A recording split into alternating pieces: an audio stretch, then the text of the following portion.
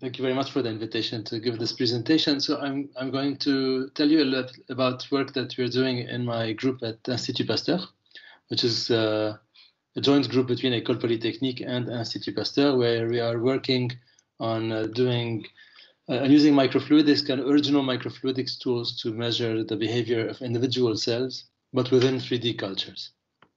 So what Milena asked me to talk a little bit about is microfluidics in general. And so it's true that microfluidics is a subject that we have been talking about for a long time as something that was going to really have a very strong impact on biology, on bioengineering, and on diagnostics, and so on.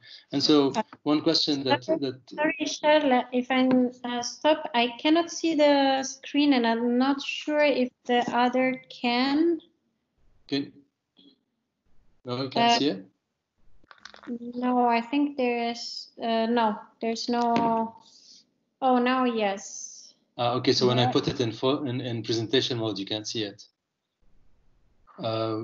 Okay, so maybe actually the best is to do it this way. Is this okay? Can you see it now? Yes, yeah. Perfect. Right. So the question that I'm going to address before talking about our own work is here. I'll hide this to keep the suspense. Is why has it taken so long for microfluidics to reach the market? And the way that you can actually think about this is to compare with other technologies. So if I take a technology that has been extremely fast, that has had a major impact very, very quickly, like computers, for example, then what you can see is that the first building blocks for making computers, of course, one can go back very long in the past, but we could say that the very first building blocks were the transistors, and the transistors were invented in 1947 in Bell Labs. And it was only 20 years later that integrated circuits came about, and the HP calculator, which was kind of the milestone in calculating, was also 20 years after the creation of transistors. And computers were, again, 10 years later. So, well, computers in the sense of PCs, basically.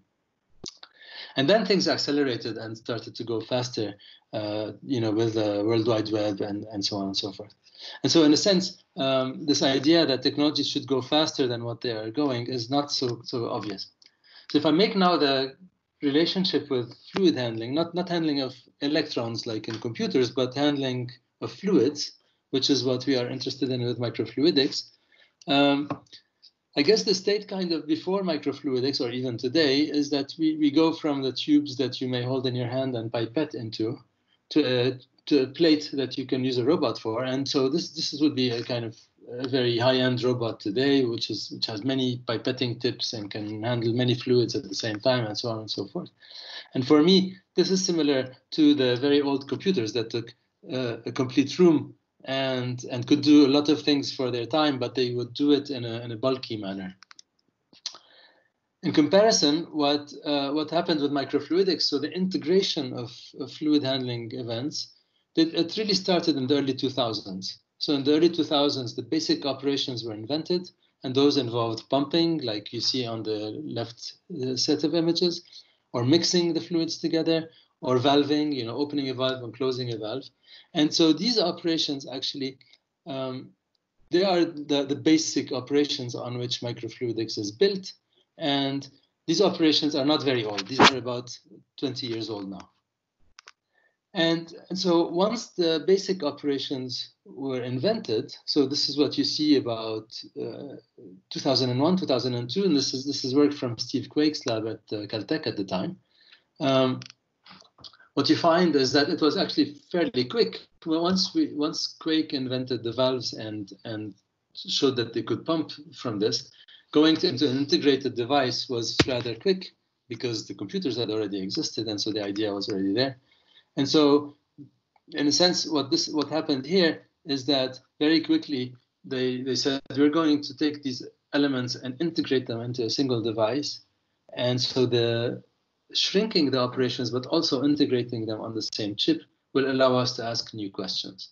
And so conceptually, the move from an individual device to say an integrated device was very quick in microfluidics. And very quickly out of this came Fluidigm Corporation, which actually arrived on the market very that it arrived on a market where we didn't know really what was going to be the application for this technology. So in a sense, the technology itself was mature fairly quickly, but the applications were not. And this is where I think it took a long time for Fluidigm to actually find its market where it could really have an impact. Of course, this is my personal view of the technology. It can be challenged maybe, but at least this is how I see things. So today, if we look at computers today, what we see is that the basic, PC that we grew up with has led to many different types of platforms. It has led to smartphones that everybody has. It has led to computers that are hidden behind, a fancy dashboard in a car, but there's a lot of computing power behind that. Or it's a completely different type of device, like supercomputers that take up buildings, or data centers that take up buildings. So the basic technology has led to complementary and coexisting platforms. And in a sense, this is what I think we will see more and more with microfluidics, where microfluidics is not a single technology, but it's a basic technology that can be actually applied in many different ways for different types of applications, and with different constraints and different needs depending on the application that's desired. So I'm not sure if somebody has raised their hand. Is that what I'm seeing? No. Okay. So if anybody wants to ask a question, please don't hesitate to interrupt me, and I'll be happy to discuss anything. All right. So so besides these early microfluidics developments, there was a second type of platform based on microfluidics, which is droplet microfluidics, which we talk about a lot today. But droplet microfluidics is almost as old as the valve microfluidics that I talked about earlier. And droplet microfluidics, so the earliest papers are from 2002, 2003. And very early on, people realized the potential for, actually even Quake wrote a paper in 2001, if I remember correctly. But very early on, people realized that if we made droplets in these microfluidic devices, then these droplets could be used as microreactors in which we could perform biological reactions. However, applying those for real life applications was harder, because droplets are kind of tricky little objects, because they can deform, they can move, and so on and so forth. So technically, this was a little bit more difficult than making the valves and closing little chambers in that way. And here I'm just showing a few of the early articles. This is not supposed to be a complete bibliography, but you can see that the people invented operations, and different labs invented different types of operations in order to apply droplets for biological assays. And this has led to some very successful transfers to industry. QuantaLife was a startup, I think, in California. Raindance was a startup out of Harvard. Those were the early droplet microfluidic companies that were both acquired by BAROUD later. Stila Technologies emerged from our lab, so I'm a co-founder, so I'm a little bit biased in this discussion. And of course, we're talking a lot about 10x Genomics, which is kind of the biggest success story so far, maybe out of microfluidics. And so all of these startup companies, which are now, a lot of them are not startups anymore, are based on the ability to generate droplets. And then the question becomes, what do you put inside of the droplets in order to give you an answer to a biological question, rather than just showing that you can make droplets? So this step is the one that has taken a lot of time to actually reach a market, is what do you put in the droplets and what question do you ask that you can answer with this platform? Okay, so once I've said all of this, maybe we can talk about droplet microfluidics a little bit more in detail. So it has many strengths. One of the strengths that droplet microfluidics has is that it's easy to generate a lot of droplets. So depending on the exact platform you're making, you can make thousands or even millions of droplets in a reasonable amount of time. So this allows you to get access to statistical quantities that you wouldn't be able to get otherwise. The encapsulation, so the ability to put something inside of the droplets and keep it inside, that's very important. And so if you put cells inside the drops, you know that the cells will not leave the droplet. This is one of the effects. And then people have developed tools to manipulate the droplets. One of them is to sort the drops. So select the ones that are of interest and the ones that are not of interest, to add things to them by merging two droplets together and so on. And so these are some of the major strengths. But then associated with that are some weaknesses. One of them is that you cannot really manipulate adherent cells in the droplets. You cannot keep adherent cells for a long time because they will just die. It's also difficult to keep the droplets stationary a priori, so that it's difficult to see the time evolution of something inside the droplets. And then really one of the major difficulties with droplets is that if you just want to have one operation on droplets, like for example, sorting the drops or just merging them together, there are some robust microfluidic devices that do that. But if you want to do two or more operations on a train of droplets, that becomes very, very complicated. And so I think maybe there's one company that's developing this, but I'm not sure that that's such an easy thing to do. And this means that the operations that one would like to make on the droplets, it's difficult to integrate them on a single device. And what ends up happening is that most of the devices that you can buy, they contain, you have different chips to do different operations. So this is where we wanted to work, where we wanted to try to answer these kind of shortcomings of droplet microfluidics. And so we wanted to combine the advantages of the Fluidigm device, where the fluids are stationary inside of a chip, but then with the advantages of the droplets, where we could make them easily, the chips would be cheaper to make, more robust. And so try to get kind of the best of these two worlds. So this is where we started working on droplet microfluidics driven by confinement gradients. So I will explain first what the physics is of this devices very, very quickly.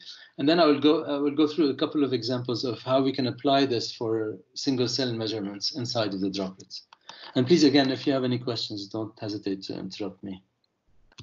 So the basic idea behind energy gradients is the following. The idea is that if I have a droplet, let's, for example, take this green droplet, which is, imagine it's a water droplet surrounded by oil. So the orange fluid is oil and the green fluid is water. And if I squeeze the droplet between two walls, then I will change the surface area of the droplet. And by default, what the fluids intend to do is to minimize their surface area. And so the default situation that the droplet would like to be in is to be as spherical as possible to minimize the surface area surrounding it.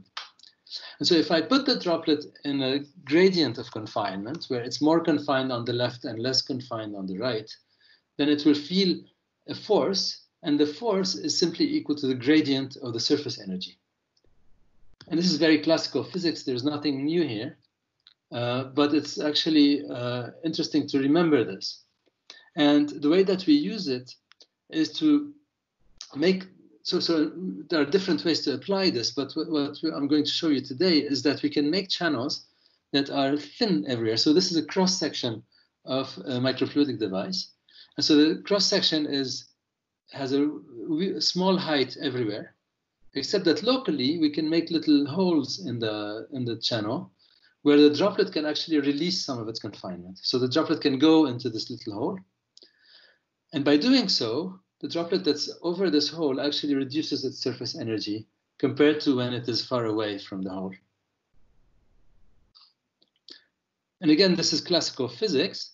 What this tells you is that the energy is lower when the droplet is above the hole than when the droplet is far away. And this means that if the droplet is above the hole, it will be attracted to it. And so if I try to push it out, it will come back to this location where it minimizes its surface energy.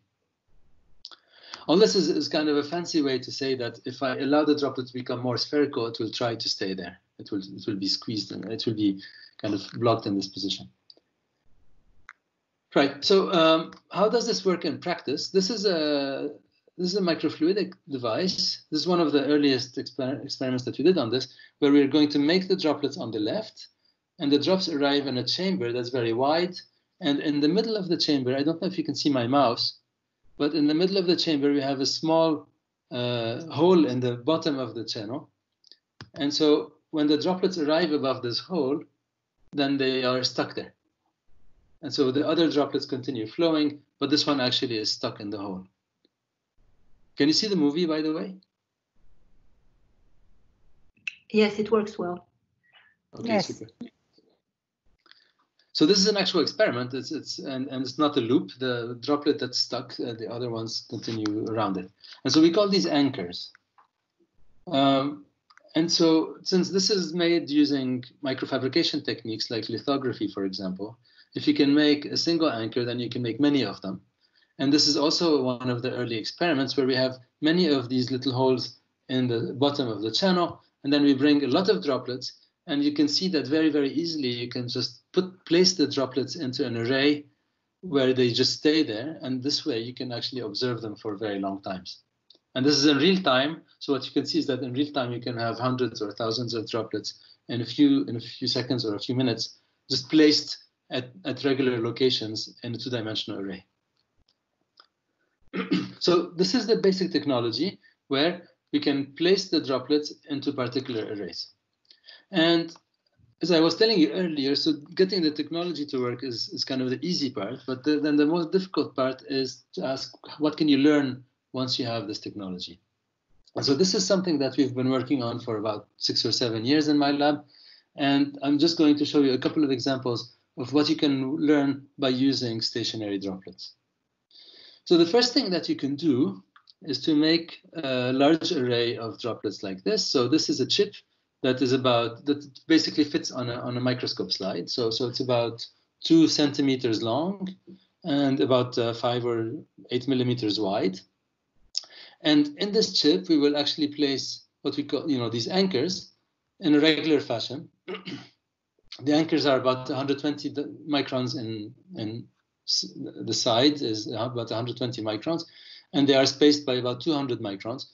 And all of this is on a microscope slide. So by doing this, we get about 1,500 anchors in a 2 centimeter squared area. So what we can do here, this is a slightly different way of making the droplets, but what you're going to see is, again, a real-time movie where you can see the small square anchors. This is where the droplets are going to be stuck. And what you're seeing on the edges of the channel is the interface between the water phase and the oil phase. So the oil phase is on the outside and the water phase is on the inside. And when we fill the channel in a particular way, then what you can see is that by pushing the oil into the water, we can make an array of water drops that are mostly the same size as each other and that are just stuck in very well-defined positions. And so again, I'll play the movie a second time. And what you can see is that it automatically generates about 1,500 droplets in about 2 minutes or 3 minutes. And the droplets are fairly monodispersed. They're not 100% monodispersed, but they're pretty good. There's maybe 5% polydispersity or something like this. So once we've done this, we can make these droplets with bacteria inside them, for example, in culture medium. And if we do this, then this is what happens. So we can place the bacteria inside of these droplets, and we can incubate them at 37 degrees. And what you see is that the bacteria start to grow and divide inside of these droplets. And each droplet then contains a colony of bacteria. And if we just have water droplets, then the bacteria grow into an amorphous colony that occupies the whole droplet. Alternatively, we can also play with hydrogels, so we can make a gel droplet.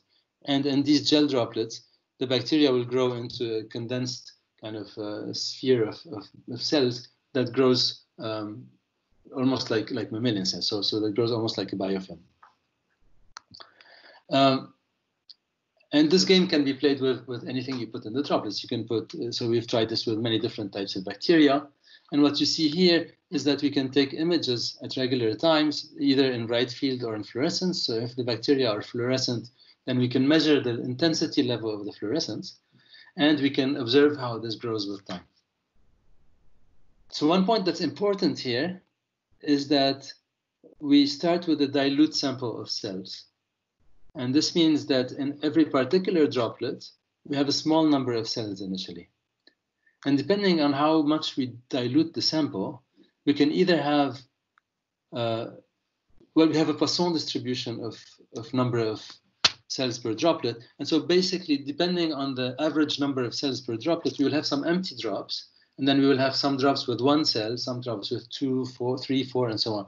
And so we can tune the number of initial bacteria per cell, not exactly for every droplet, but in an average sense. So we can tune the average parameter of the Poisson distribution, and this we've verified several times that it does follow a Poisson distribution. And so by knowing the number of positive droplets that have cells inside them and the number with no cells inside them, we know what's the average number of cells per droplet.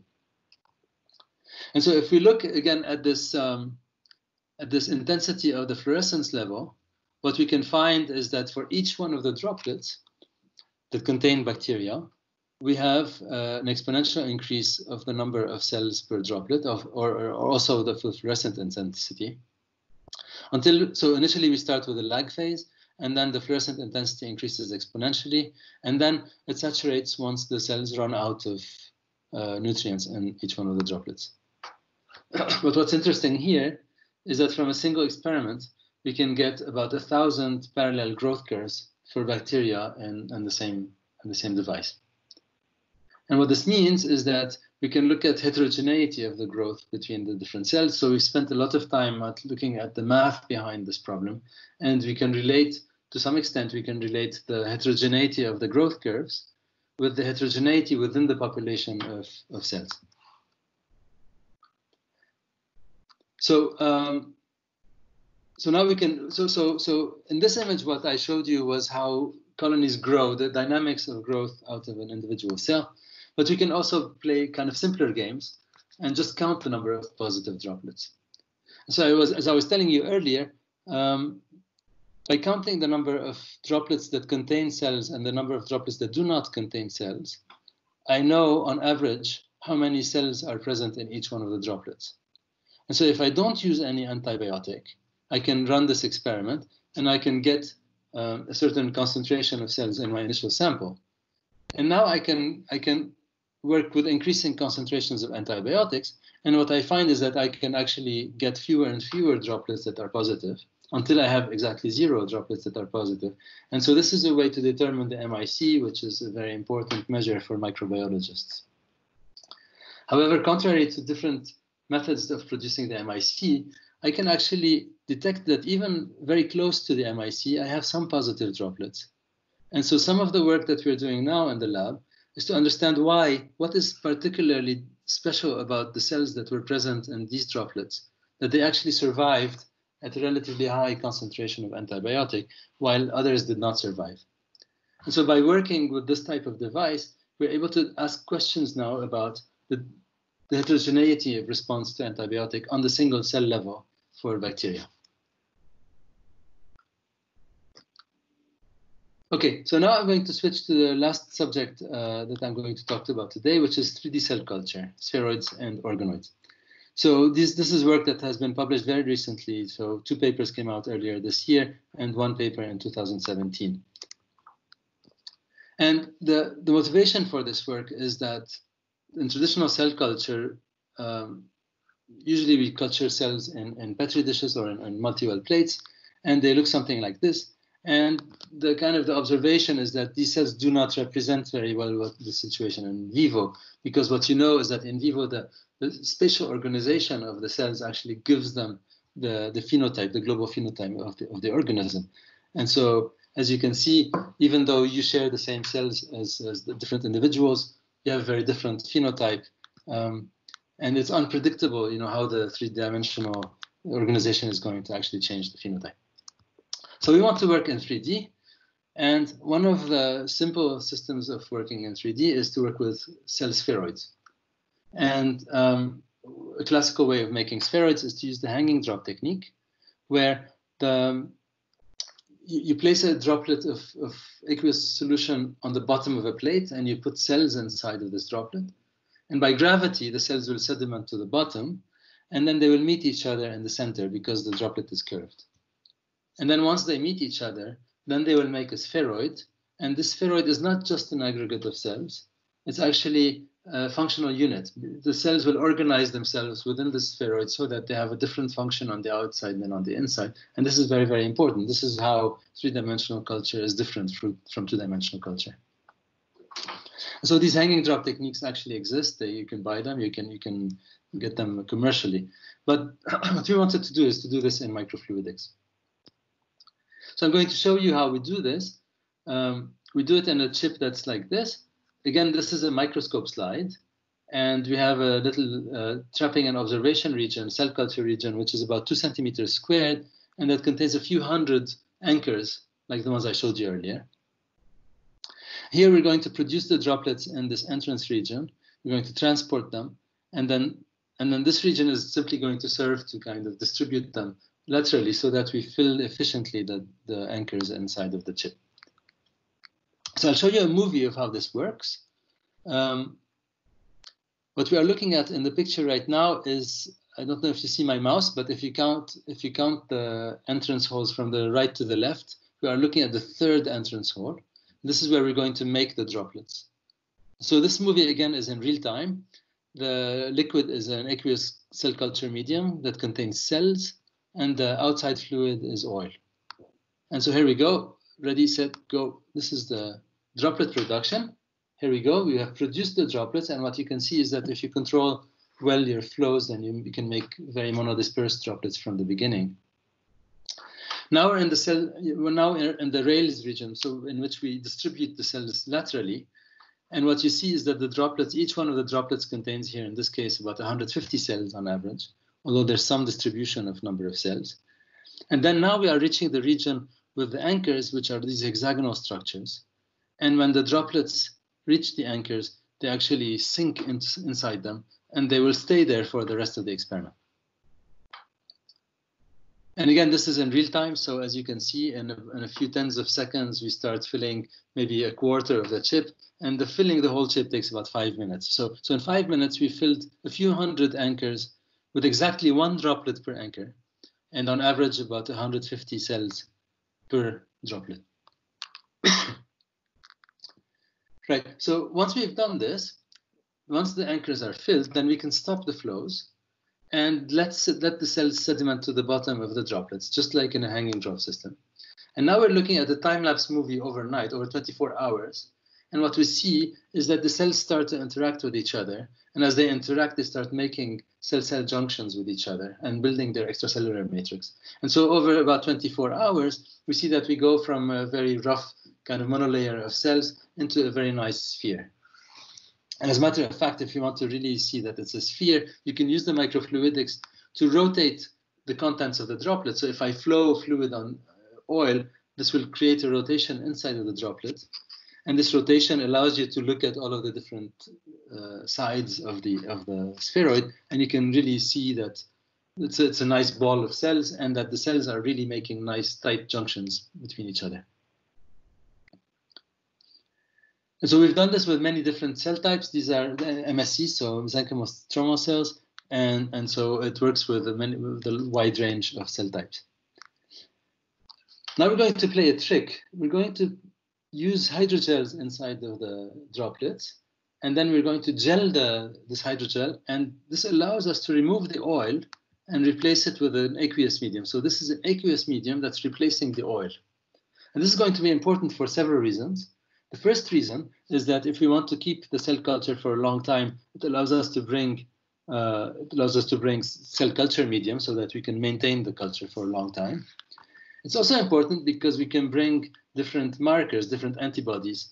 And so we can do the immunohistochemistry or immunocytochemistry on these cells without moving them from the microfluidic chip in which they are.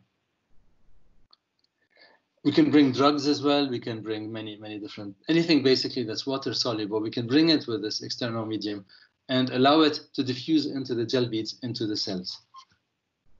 And so in practice, what we do a lot is that we do this immunocytochemistry. And so everything is done on the same chip, on all of the spheroids in parallel. So we do hundreds of them in parallel.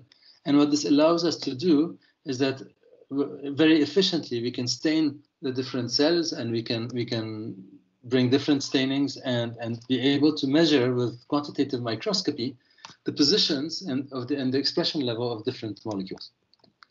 And so this is an example of such a spheroid. This is one chip. This is now old data. We have prettier pictures now than this, but it gives you the basic idea. The basic idea is that on a single experiment, we have between 250 and 500 parallel spheroids in which we are seeing individual cells in each one of the spheroids.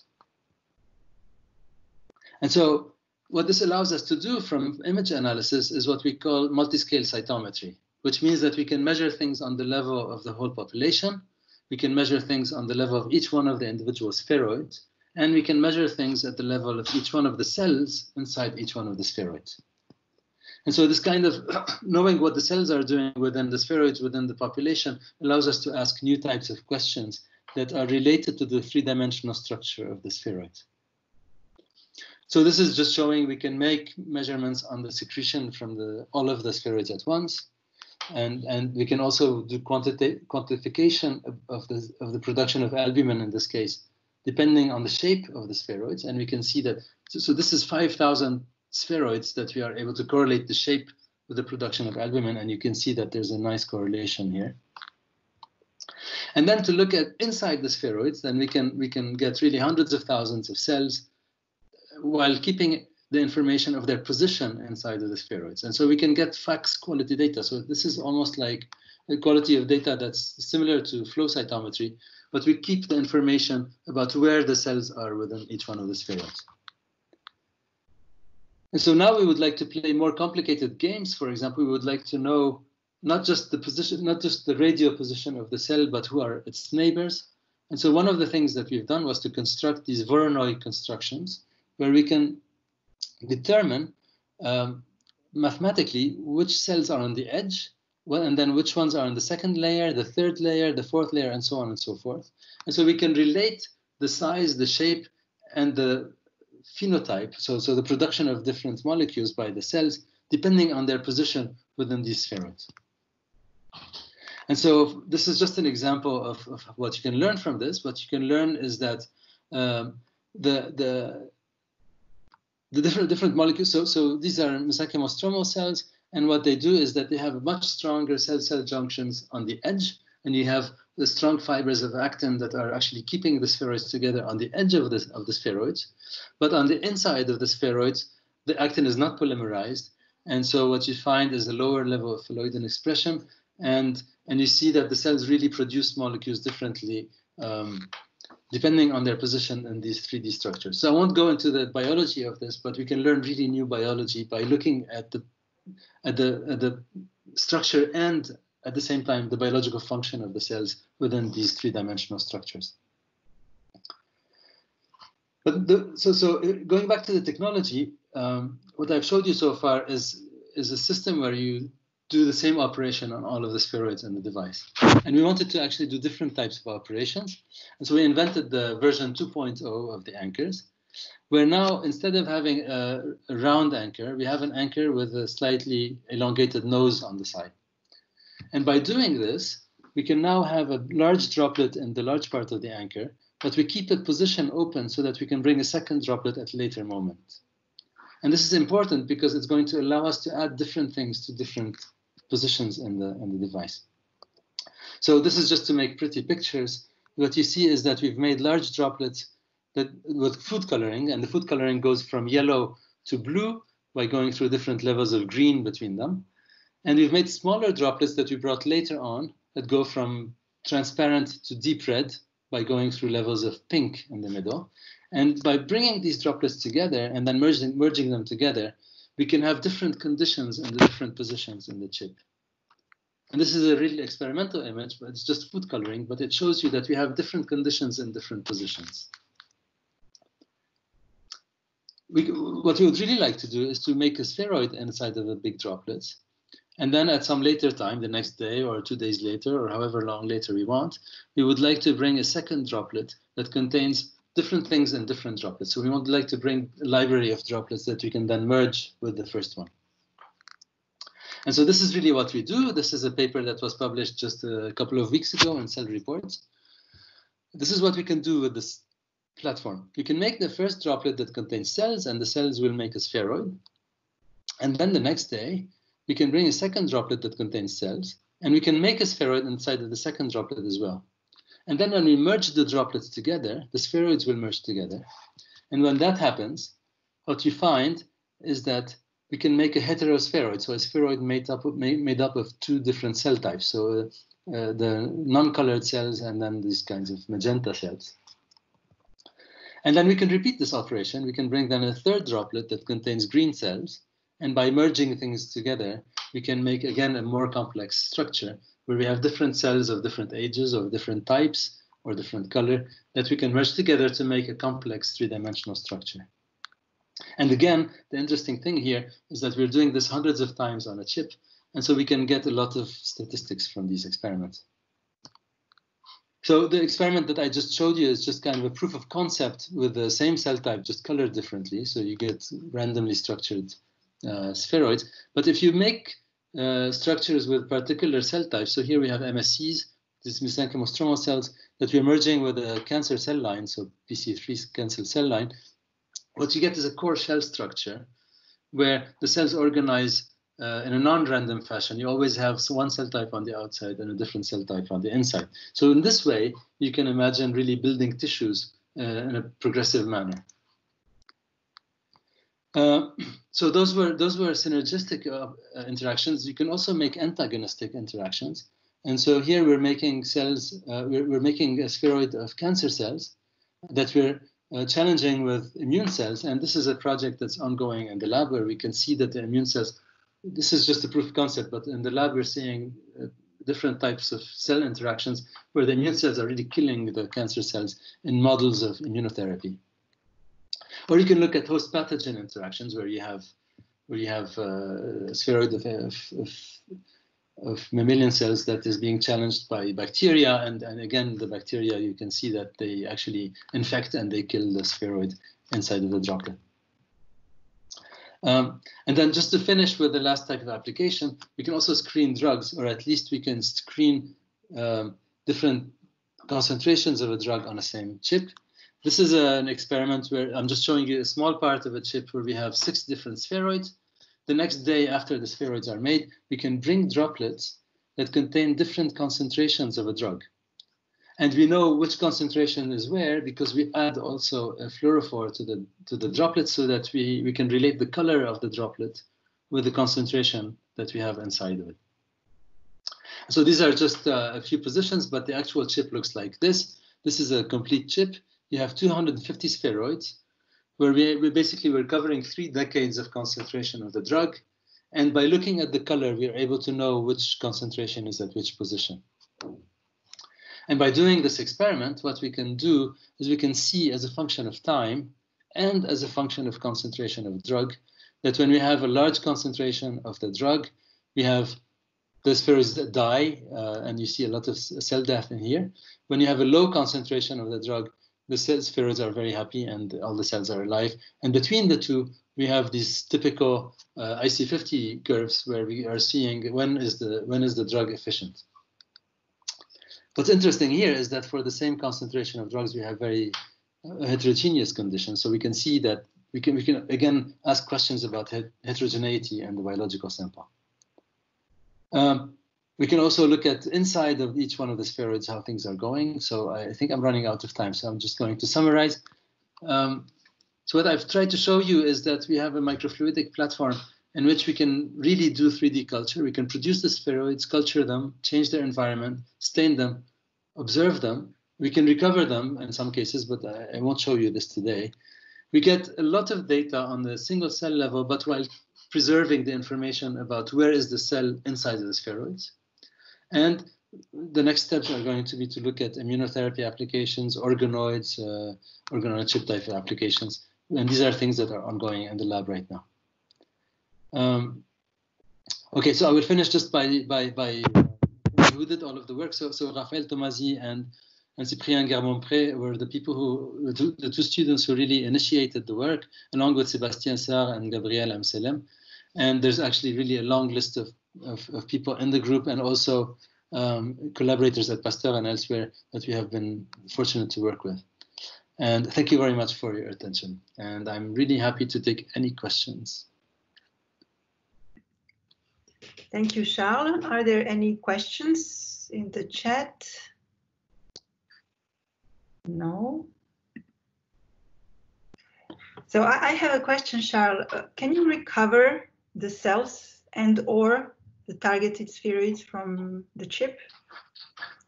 Yeah, so you can do this in two ways. You can do this in a very high-tech way, which the trick that we have developed is that since we use hydrogels that are sensitive to temperature, then if we heat the spheroid, if we heat the hydrogel, then you can actually melt one of the droplets and then recover that particular spheroid. So this is one way that we've done it. And the truth is that it's kind of difficult. It's kind of a difficult way to recover spheroids. But actually what works very well is that these are PDMS chips. So you can open the chip and go with a cell picker and you can pick individually. The actual positions are sufficiently far from each other that it's very easy actually to pick the spheroids individually. And this is really what becomes more practical. This is what we've done for more practical cases. Okay. And it's not so difficult. It's really quite easy. Mm-hmm. Are there any other questions? Okay, thank you, Charles. Just to say that an instrument based on the technology that Charles just described will be available at the Cytometry and Biomarkers UTEC sometimes in autumn. So you're very welcome to contact us and explore the advantages of the system. Well, thank you very much. Thank you.